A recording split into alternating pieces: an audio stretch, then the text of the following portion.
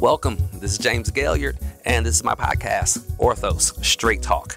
Sometimes we're talking about personal growth, sometimes it's about pastoral ministry, and sometimes it's public policy. But whatever we're talking about, the talk is straight. I hope today's show informs you, and I hope it inspires you.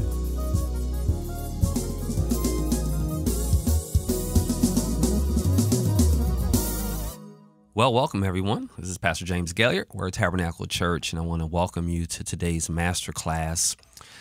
Today, I want to talk about vision. I'm going to do a masterclass today on vision. The book of Proverbs, it tells us that without vision, the people perish. And so I want to spend a few moments just dealing with this issue of vision. I want you to think for a moment about everything that we not just enjoy, but everything that we take for granted that is a direct result. This was very convicting to me. It's a direct result of other people's visions. And so, I'm in a podcast room right now. I did not create the idea of a podcast room, right? I'm actually in a video podcast room.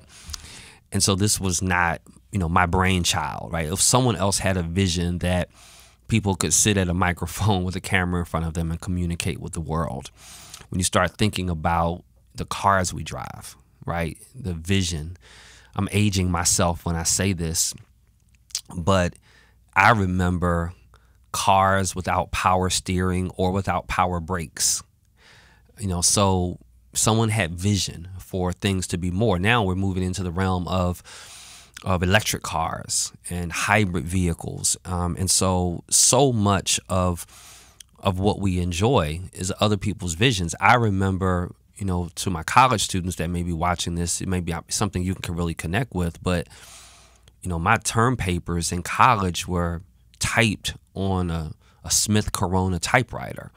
Someone had a vision around computers, and now those computers have evolved. And so as we talk about vision, as we think about vision, I think it's important to recognize how important it is. So the reason I say that is because I want us to be careful that we're not overly critical, cynical of other people's visions, because without people who have vision, our society is stalemated. Our society stops moving forward. And so what is vision? Vision is a divine portrait. It's a divine portrait of our potential, and it is a picture of our possibilities that rescues mankind from his perishing predicament. That's a mouthful. It's a divine portrait of potential. It's a picture of possibility that is given to us because it's a divine portrait. It's given to us then by God. And the purpose is not for one individual, one person, one church in our case, to thrive and to prosper. It is so that God can use that vision to release a broader blessing to mankind. So in a very real way, then, vision becomes a bridge. Picture a bridge. Vision becomes a bridge between the present and the future. And without vision, we are forever stuck in the present. So when we fight against vision, when we don't support vision, we don't embrace vision, when we don't encourage vision, indirectly, passively, we are really saying we want to stay in the present. And so this is why sometimes, and because the present is comfortable, right? And so oftentimes when people are pushing against and railing against a vision that a person has, is because I've gotten comfortable in my present. I've gotten comfortable in our situation. And so we have to recognize the value of vision as it relates to that. And so, and think of it like this. I'm wearing glasses, obviously, and I'm very careful to clean my glasses with a really soft cloth. As a matter of fact, I have cloths just for that purpose. I don't use them for anything else. I don't clean my glasses with paper towels or with regular towels or not even with tissues. A very specific cloth I use to clean my glass. And this is the reason. The reason is because I don't want to run the risk of getting my lens scratched or scratched. The reason I don't want my lens scratched is because once my lens gets scratched, everything I look at has the potential to look scratched. So this issue of vision is very important because without having proper vision, we wind up having impaired vision. So it's really, really important that we recognize to embrace visionaries, and we ourselves need to become visionaries. And as I speak in this podcast today, I want to encourage us to really be prayerful about this issue of God using us to be visionaries. And so I want to say maybe 4 big principles I want to give you as we start looking at this, as we start thinking about this. And, you know, the Bible says that without vision, the people perish. Literally, in other versions of it, it says where there is no vision, no prophet to expound the law, no priest or Levite to teach the good knowledge of the Lord, no means of grace. There is no open vision. The people will perish. In other words, it says the people cast off restraint. They just act wild. The people wind up naked and stripped of their ornaments, and they are exposed. I want you to get this.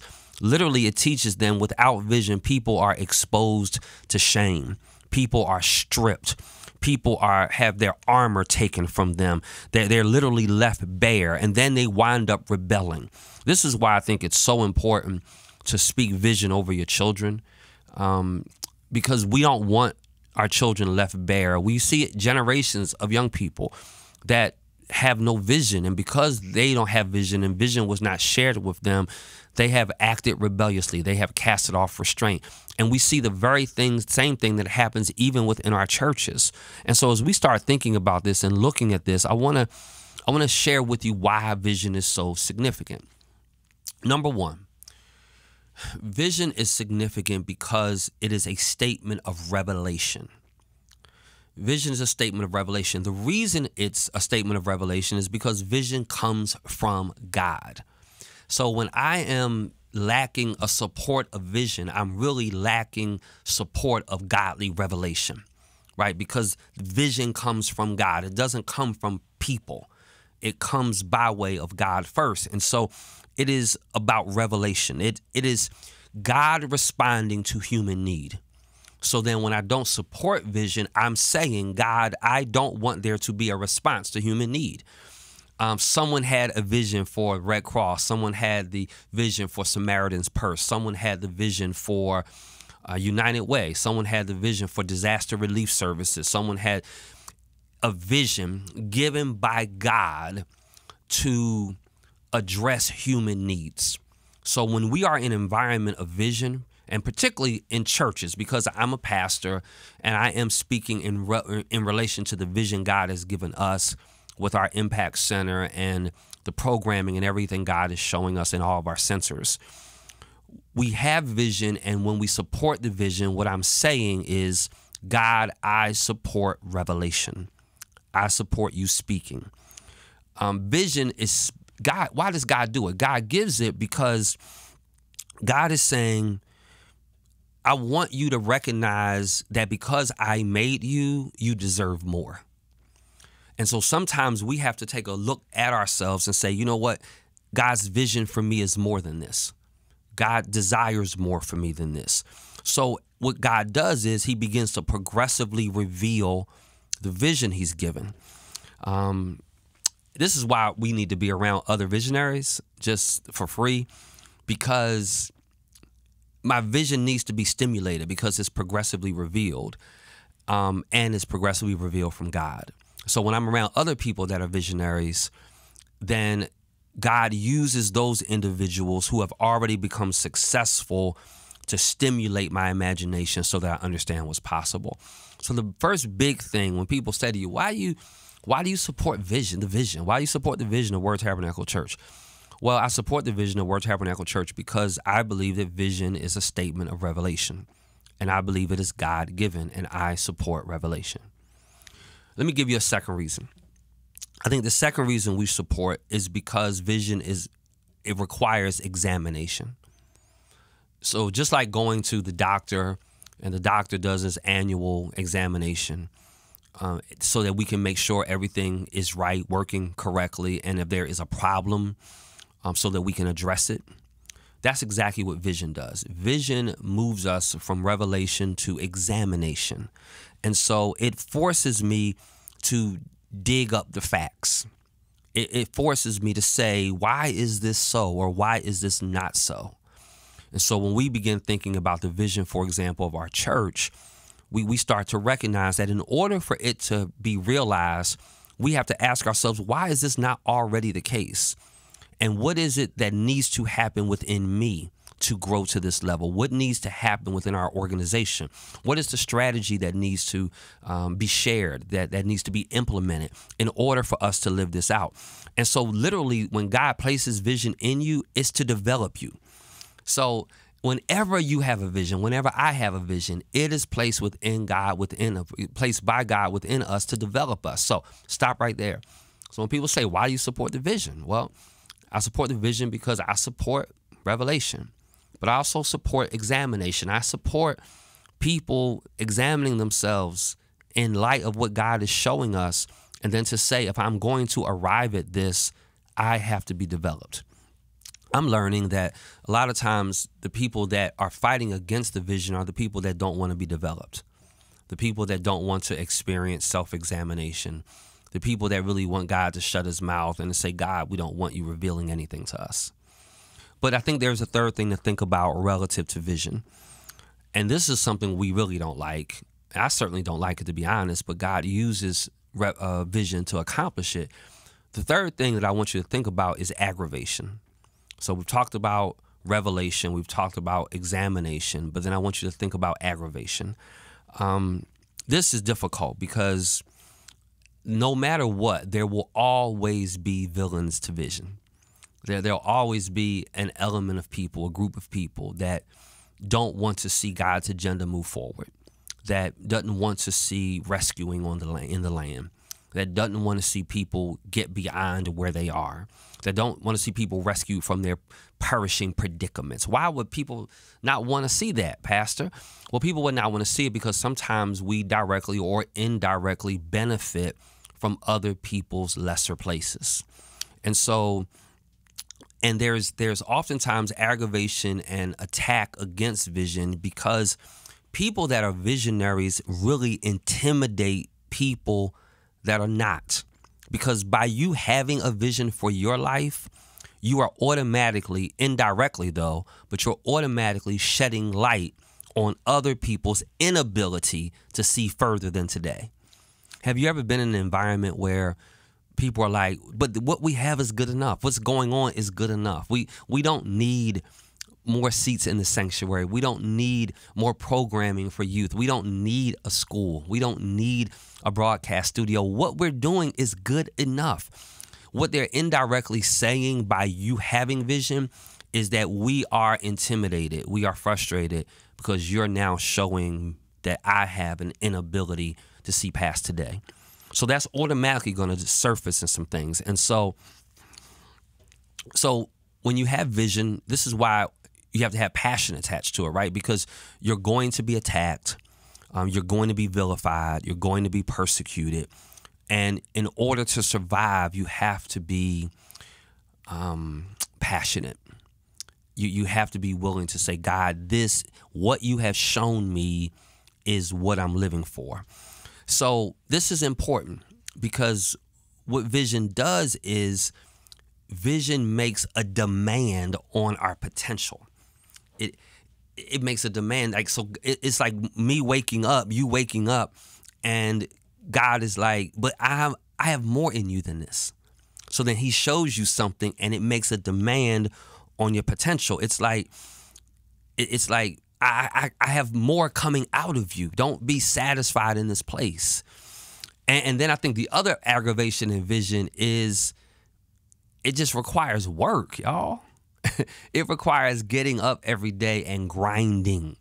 You know, I shared this about my father, who was the hardest working man I have met.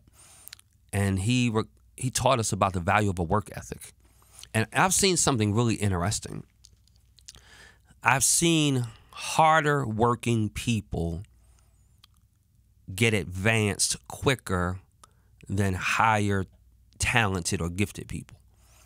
I've seen people that have just average intellect and average talent, but great work ethic, surpass the accomplishments of people that are super smart, really talented, but they just need somebody to wake them up every day. They need somebody to force them to stay an extra hour to get it done. So vision becomes difficult because when God shows you something, it's always bigger than you. So it's going to require a workload and a work ethic that oftentimes we're not readily able or willing to embrace. But this is the last thing I'm going to say. I just wanted to introduce this subject matter of vision. But I think the last thing I want you to think about relative to vision is that vision will bring about transformation. Vision results in the possibility of growth. Vision results in high impact. And so if there's going to be life transformation, if our school systems are going to get better, if healthcare is going to get better, if housing is going to improve, if we're going to start arresting and incarcerating fewer numbers of people, if there's going to be criminal justice reform on the earth, if there's going to be opportunities to work for companies that pay a livable wage, if marriages are going to be survive and be sustained, it is going to require people of vision. And so when we embrace vision, what we're really saying is, so when people say, why do you support the vision? I support the vision because I support transformation. I support examination. I support revelation. I mean, I even support aggravation if it means that I have to go through the fire to accomplish what God wants me to accomplish. And so I want us to get past just bricks and mortar. And I'm going to, over the next few weeks, talk about that, the bricks and mortar side of the vision. But what I really want us to understand more than anything is why vision matters, why it's so important. And so as you are praying, as you've been thinking about it, I want you to embrace the vision. I want to encourage you to do that. I want to invite you to do that. God is showing us something significant, and for His glory and with the help of His people, we are accomplishing something significant in His name. But it's going to require every member and every partner and every person to embrace the value of vision. I believe in being in an environment where there is great vision being cast. And if great vision is being cast in our churches, in our communities, and in our homes, then God is going to use that great vision being cast to rescue people, to make a difference in the lives of people. We just have to be willing to be men and women who support the vision. So I want to encourage you to identify whether it is your local church, nonprofit, educational institution, where you are clear there is vision. And I want to encourage you to support that vision, both financially and to support that vision in your service. So thanks for tuning in today and letting me journey with you for a few moments in this masterclass on vision. I'm going to come back every week, and I'm going to spend just about 10 minutes every session just talking about various aspects of our vision here at Word Tabernacle Church and at the Impact Center, so that we can be clear on how the concepts that I've just given you play themselves out in everyday life. Share this with someone, and I'll see you next week. Well, thanks for listening to Orthos. I hope you enjoyed today's episode.